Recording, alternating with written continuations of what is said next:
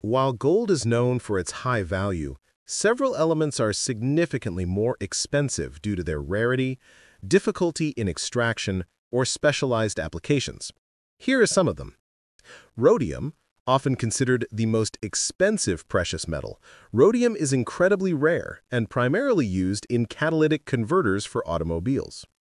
Platinum, another precious metal, platinum is denser and rarer than gold, with applications in jewelry, laboratory equipment, and catalytic converters.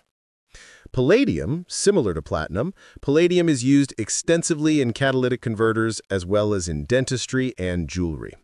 Its price has surged in recent years due to increased demand.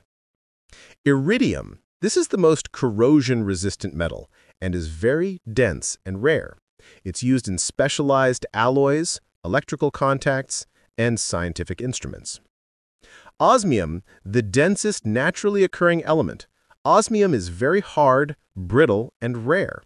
It finds uses in pen tips, electrical contacts, and instrument pivots. Ruthenium, a rare transition metal belonging to the platinum group, ruthenium is used in electrical contacts, wear-resistant alloys, and some solar cell applications. Californium, this is a synthetic radioactive metallic element and one of the most expensive substances on Earth, though it's produced in extremely small quantities. It's used in neutron sources for various applications, including medical treatments and oil exploration.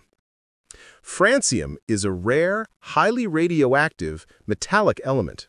It is the heaviest alkali metal and one of the rarest naturally occurring elements, found only in trace amounts within uranium deposits as a product of actinium decay. It is most expensive element, theoretically valued at around $1 billion per gram. It is used in specialized spectroscopy experiments to gain more information about atomic energy levels and the coupling constants between subatomic particles.